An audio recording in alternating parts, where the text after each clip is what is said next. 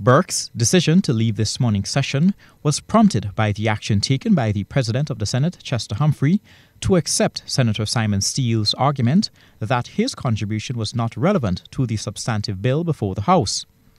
And after several unsuccessful attempts by Senator Burke to convince the Senate President to accept his arguments, he was then told to take his seat. There is no issue of relevancy here.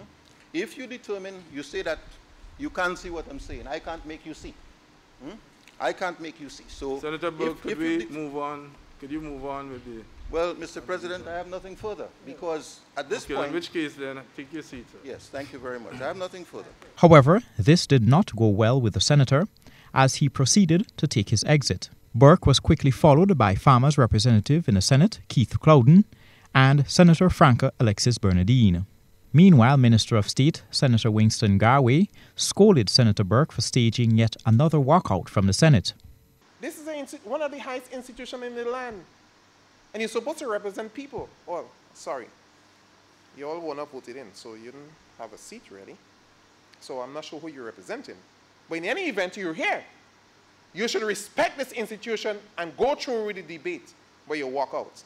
But Mr. President, that's the order of the day. It's not the first time. It's not the second time. And it will continue. Because he cannot really stand up to the facts. He cannot really stand up and face reality. He will continue to run. Who knows? It might be the last opportunity for him. The Hydrocarbon Exploration Incentive Bill, which was approved by the House of Representatives earlier this month, was passed in the Senate without amendments. Colin Campbell, GBN News.